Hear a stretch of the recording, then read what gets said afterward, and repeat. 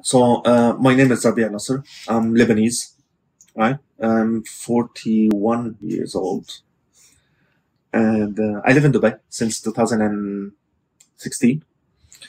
I work as a regional director for an IT company covering the whole region.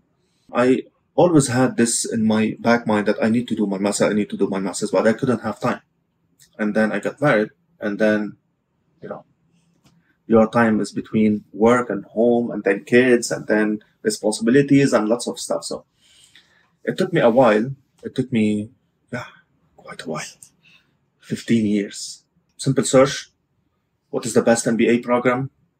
All right. What are the programs? Executive MBA. Oh, it's nice. Okay. So I've already have 18 years of experience, right? Field experience. So now I need to part, but not in a specific area like project management or whatever. I wanted something, on an executive level just to boost my managerial skills further and see how the theory can be applied on real life experience, right?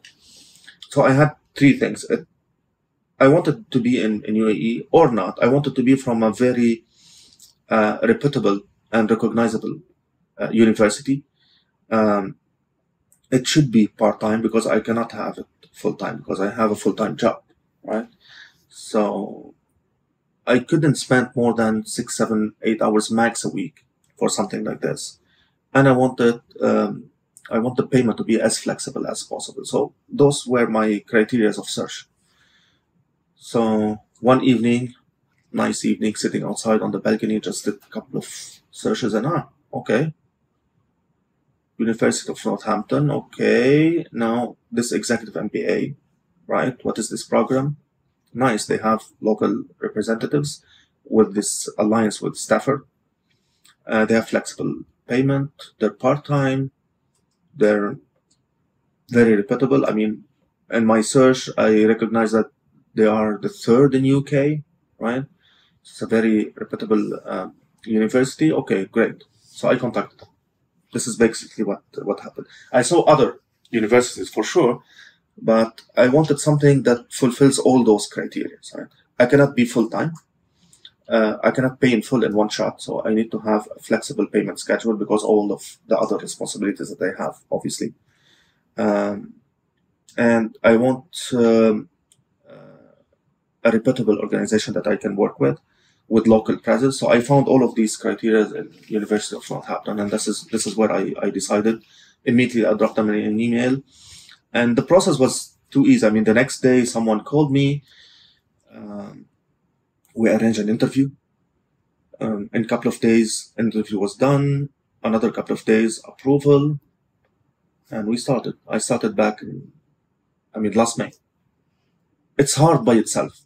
Having it remote, it's already hard enough, right? You don't see your professor, right? You don't interact well enough with your professor. You don't interact well enough with your classmates, right? I mean, you don't see them, you don't talk to them. We had to create a WhatsApp group just to have some chats. You don't have an actual group activities as it should be when you are, studying on-prem. So the professors decided. I think they compensated that, or they mitigated those challenges by being so friendly and open for any questions that we have. Even after the session, if we have any questions, we can, directly communicate with them. They were very, very friendly, and also the hands-on experience that they have. So everything that we study so far, it has a real life example, right? That we're discussing. I mean, most of us, they already have the experience. Some of them are new and they're doing this master's after graduation, but the majority of that group, and me, for example, I have already 18 years of experience, right? So when I ask a question, because I already experienced that, and I want the theoretical explanation for something like this, right? Or the other way around. So, yeah, I like it so far. Okay, so far so good. We've been in the third course right now, third module, and 5 more to go. Been very supportive, actually, because I wanted to do that, as I said, for a long time, right? And I didn't have, let me not to say courage to do it, but I didn't make that decision, right? Because of lots of, stuff, work, family, you're busy all the time. And if you have a free time, you better spend it with your family and kids, right? But I wanted that all the time. And I always tell my wife that I wanted to do that. And when I made that decision, yeah, she was very supportive. And now she's jealous. So she's waiting for me to finish mine so she can start hers. So, well, yeah, it's been 18 years, right? So, going back to all of those researches and literature reviews and going back to the critical thinking part of it, how to write this literature review, how to do the search, how to reference, all of these stuff, comes back to your head slowly. At the beginning, I really faced some challenges. It's been 18 years since I did that, right? So I struggle a little bit, but you get used to it. Everything will come back to you. If you are still a student and going for the masters, I really encourage that. Don't stop, right? Because if you stop, it will be really hard to come back, like what happened to me. You can finish, just keep going until you finish or you reach your goal. Don't stop, because when you stop and go for work and family and stuff, it's really hard to come back to it, right? And not all people can do that, okay? Especially if you don't have the right support, if you don't have the right support from the company that you're working for and from the family, because there is a dedicated time that you need to spend every week, right? Dedicated to this. And if you're not a student, if you're someone like me with a couple of years of experience and you want to do it, you still need to do it. Okay, don't hesitate, because hesitation is your enemy, right? In my opinion, I've been hesitating so long, right? And every day passes, it will be harder for you, right? So just do it. This was the second module about leadership and different type of leadership and leadership styles, right? And how this is affecting the overall performance of the organization, right? And this is actually what we do, what I do, right? And how to deal also with multiple personalities, multiple nationalities, how to select the right personality for the job, and how to manage people, right? Because right now, beside managing the actual business and figures and numbers, that's one area. But managing the people is the most difficult job in any managerial position, right?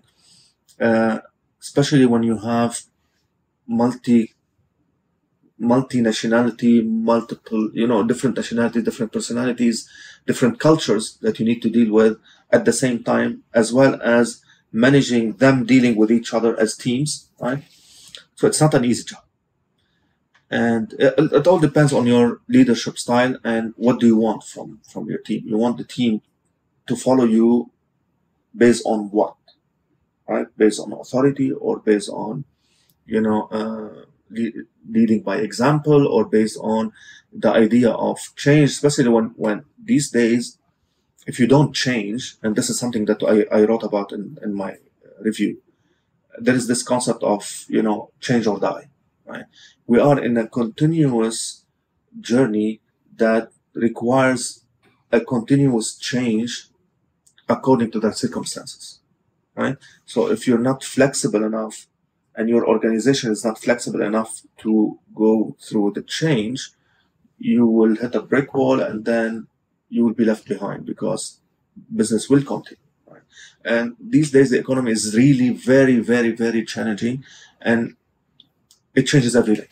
So you need to be flexible enough, right, and agile enough. And you cannot do that without the proper team in place, and without the team accepting that change. And the way you, as a manager, you pass this message to the team and keep them engaged in every step through the change, it's not going to happen. And eventually you will fail. So that's something I really learned. I was doing it out of, instinct, right, and experience. But now I have it. I can apply the theoretical models that we have learned right?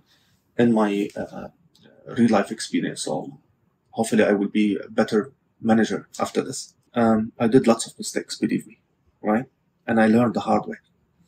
So yes, some stuff I was doing, it felt right at that time, but